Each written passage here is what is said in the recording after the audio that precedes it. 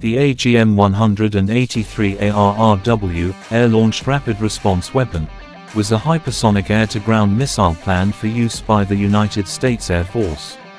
Developed by Lockheed Martin, the boost glide vehicle is propelled to a maximum speed of more than Mach 5 by a rocket motor before gliding toward its target.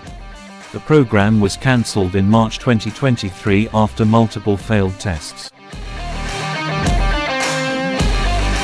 In early 2023, the Congressional Budget Office estimated that a production run of 300 air-launched rapid response weapon would have a unit cost of $14.9 million per missile and a program cost of $5.3 billion including platform integration and 20 years of sustainment.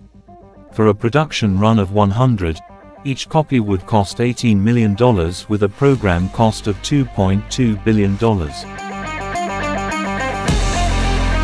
The AGM-183A had a claimed maximum speed of more than Mach 20, or 15,000 miles per hour. The weapon used a boost glide system, in which it was propelled to hypersonic speed by a rocket on which it was mounted before gliding toward a target.